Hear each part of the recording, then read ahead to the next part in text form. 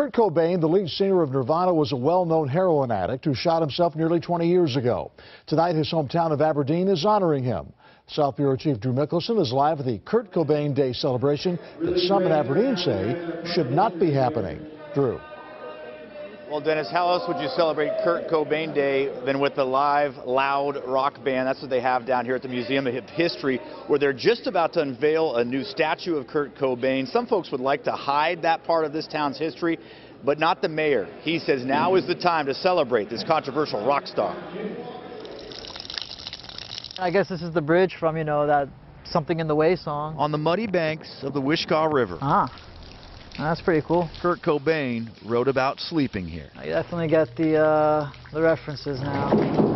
Sammy Salahi lives in North Carolina, Pretty cool. but was driving from Seattle to Portland when he heard about today being Kurt Cobain Day. I got flashbacks to high school when I was just listening to these albums over and over again from Nirvana, and I was like, let me drive off and see. I'm sure there's some stuff in Aberdeen. You have a tear coming down. And there's about to be a lot more stuff celebrating Cobain's connection to Aberdeen. On the banks of the muddy Wishkah is going to be there this summer. Ultimately, finally.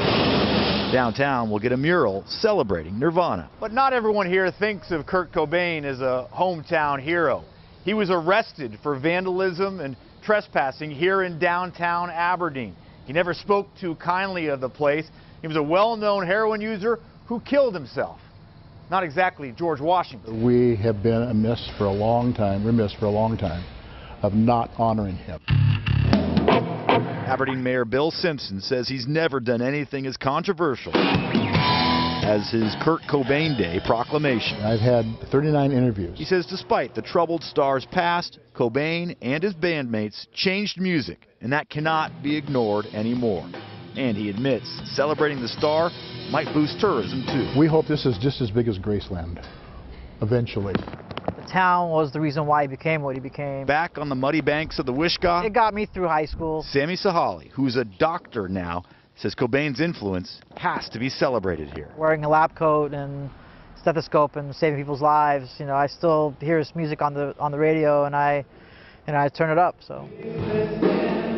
They've turned it up here in Aberdeen as well tonight. It's no coincidence that Kurt Cobain Day falls on Kurt Cobain's birthday. He would have been 47 today, and some of his fans here tonight think he would have liked the celebration. Live in Aberdeen, Drew Mickelson, King 5 News.